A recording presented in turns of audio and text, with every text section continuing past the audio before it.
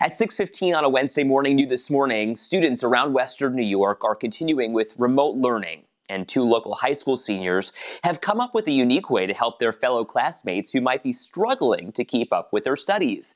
7 Eyewitness News reporter Jenna Clary is showing us what they're doing and how your kids can get involved.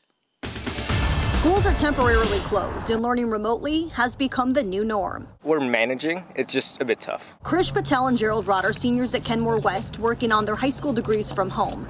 Their final year of walking the school halls and playing in their respective spring sports on hiatus. It's just not ideal, and I always imagined my senior year looking different. I mean, I'm sure everyone did. No one really expected this. But that's where those hardships and the unknown turned into an idea. I just kind of was brainstorming one day what to do during the quarantine and texting my friends. They were all freaking out a little bit, so I figured why not try to help. The two launched JK Education, a website any student in Western New York can utilize for free.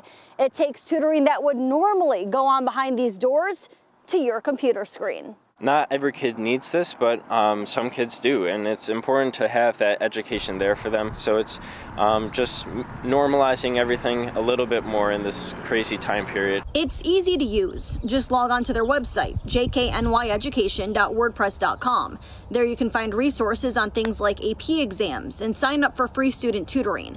The latter has already gotten great results. The one girl had a test on the thing the day after, and she got 100 on it, so I think it worked pretty well. It's all about helping and making a difference, trying to do some good during these uncertain times. We're just trying to, get stuff to do.